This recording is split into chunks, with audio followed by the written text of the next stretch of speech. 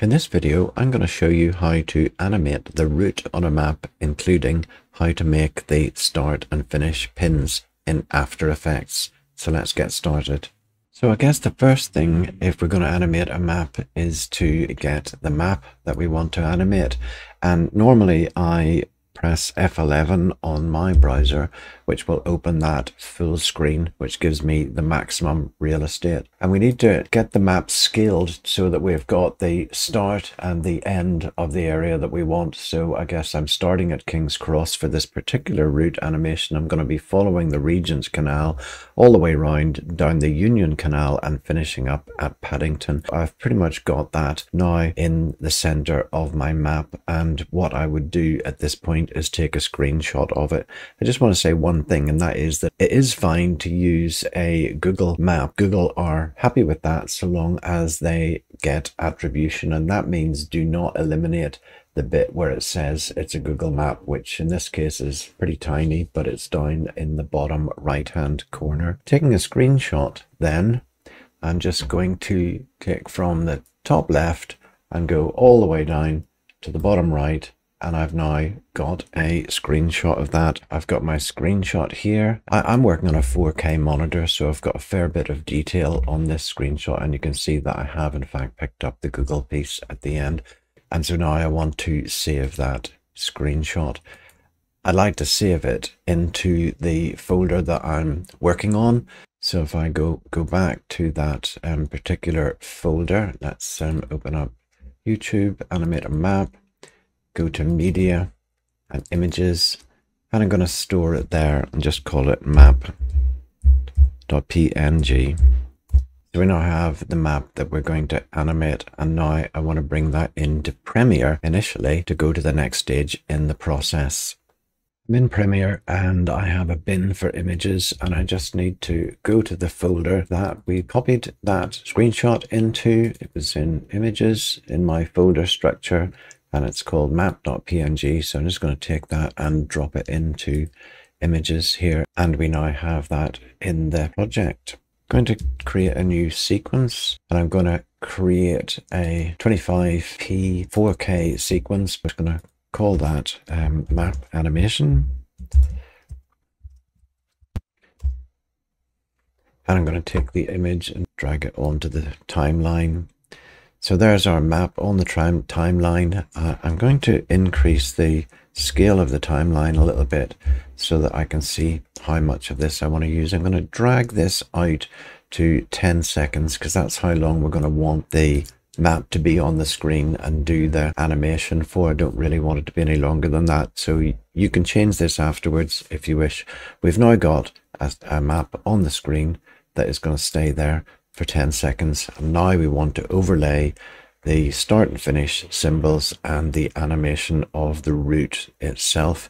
I'm going to use After Effects to do that, and in order to do that, I'm simply going to right click on that clip in the timeline, and I'm going to do replace with After Effects composition.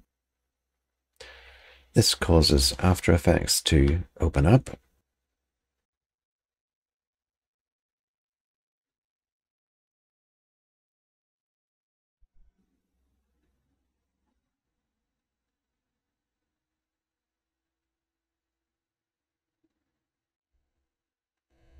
When After Effects opens up, it needs somewhere to put the project file, and we need to give the project file a name. I have tried this before, so it's going to be in my project folders, and I have a subfolder for After Effects projects. So I'm just going to call this map animation. And you'll see that we now have a composition created for the map, and we're going to overlay on top of that the route and the symbols for the start and finish.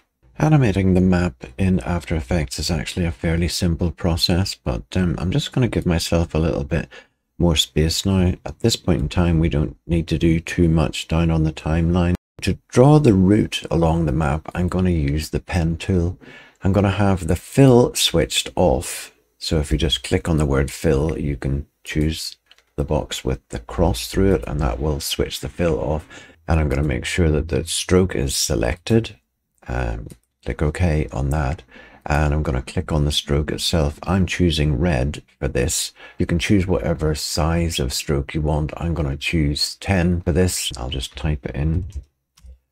And that will be the line that we can start the process off with. We're going to start at King's Cross, which is here. I just click my first point here, and we basically just click along the route that we want to take. In this case, we're going to just briefly go into Coaldrop's Yard, and you can see that every time I click the mouse, it moves the line a little bit further. So we basically just keep going around the route, clicking. I'm now going along the Regent's Canal, which was this route.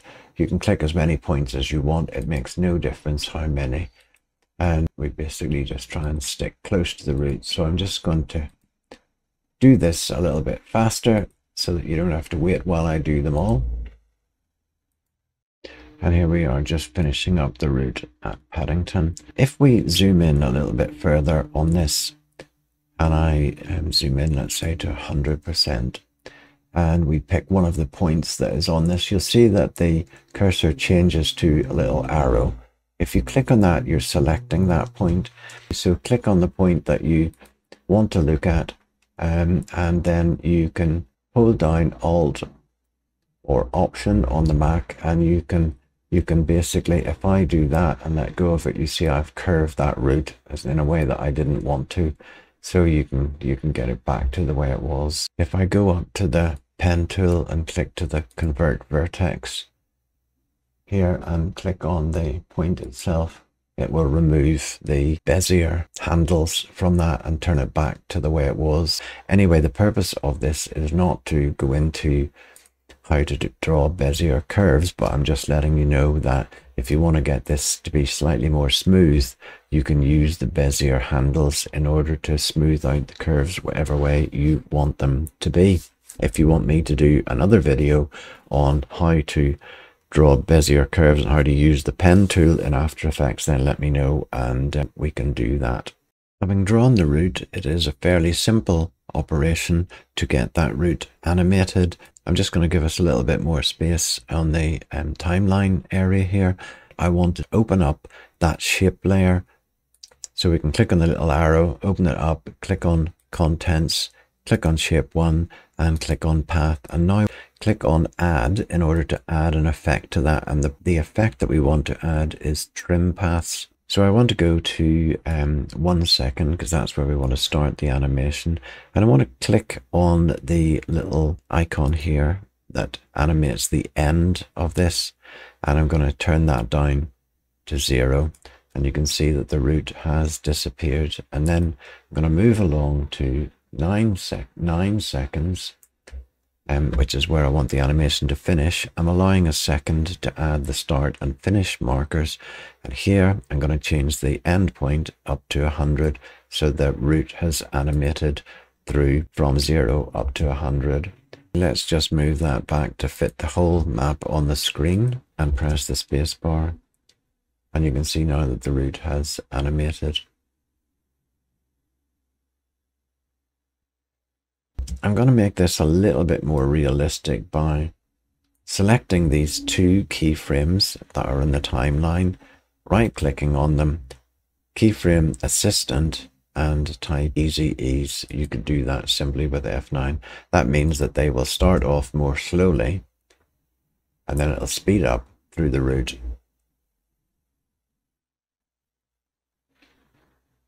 And finish more slowly. We now need to add the start and finish markers. So I'm just going to close this down and make sure that nothing is selected. And I'm going to draw these initially using the ellipse tool. So I'm going to pick the ellipse tool. In this case, I do want a fill. So I'm going to click standard fill and say OK for that.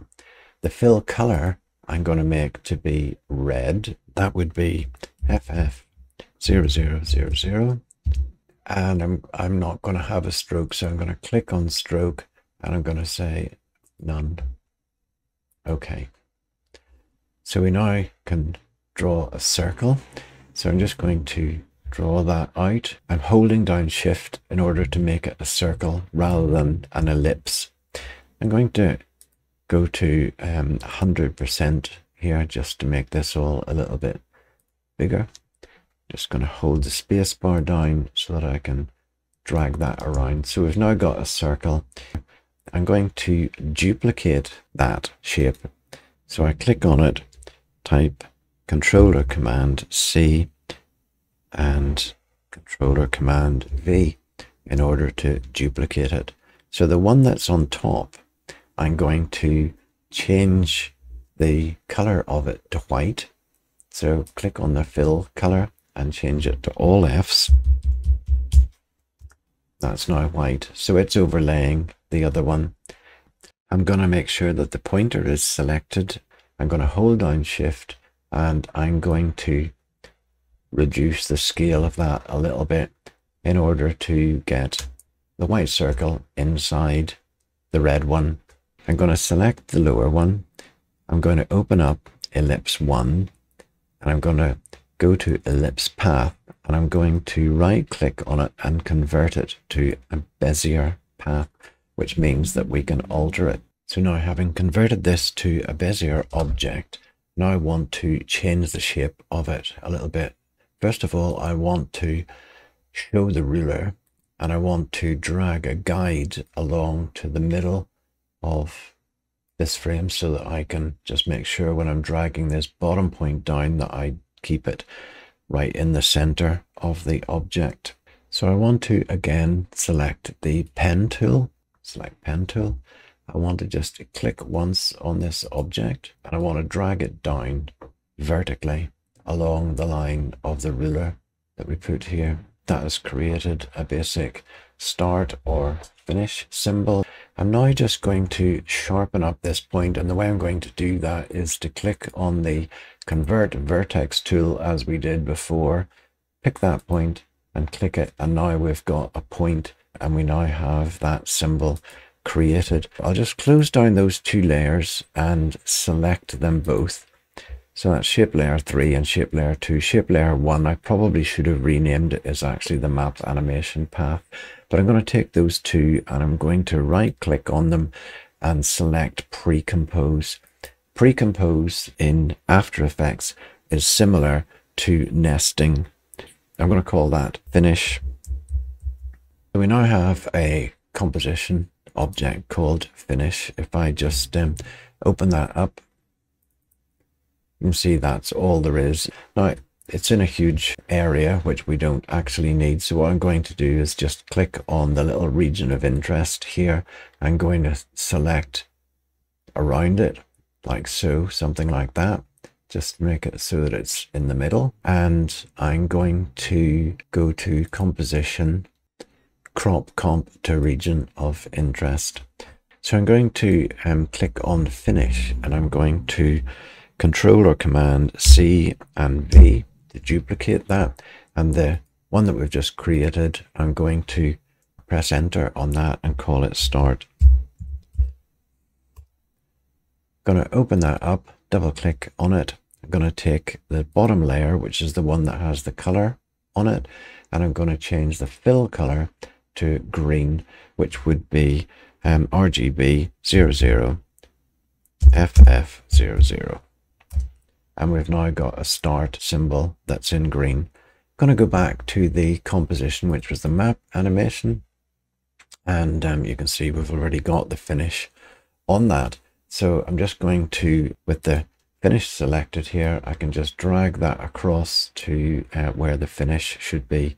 I need to just go back to fit the whole map on the screen. And this is a bit big, so I'm going to take it down a bit, maybe to about 50% scale. So if we open this up, open up the transform and take the scale down to, let's have a look and see what 50% would look like. That looks about right for the map.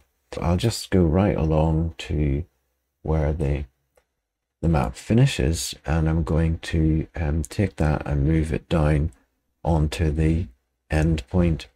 So there we have the end point selected. We can animate the opacity of this, and make it 100% at that point in time. Go back maybe half a second or thereabouts and take the opacity down to 0. So when the map animates towards the end, the finish is going to appear on this. We're going to do the same with the start.